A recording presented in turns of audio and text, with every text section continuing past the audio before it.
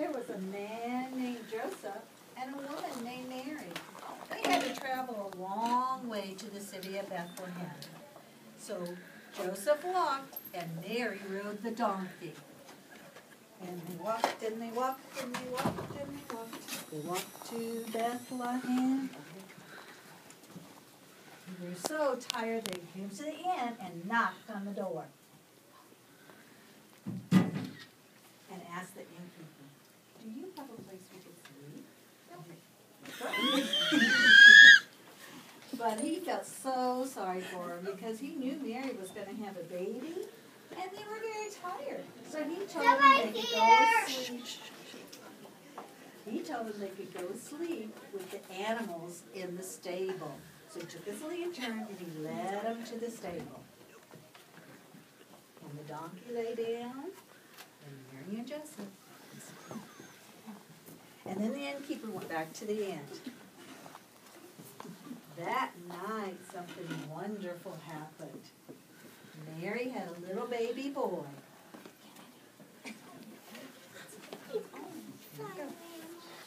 She knew he was the Son of God, and she named him Jesus and put him in the manger.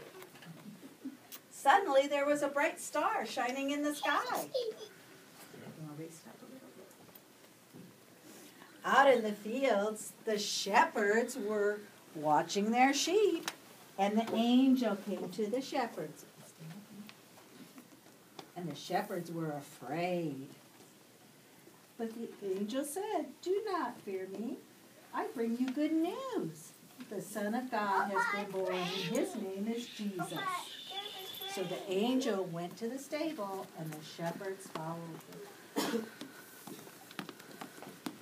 And they sat down and worshiped the baby Jesus. Far, far away, there were 3 wise people. And they heard about the baby. And they wanted to go see the baby and bring him gifts. So they got on their camels. And rode to see the baby.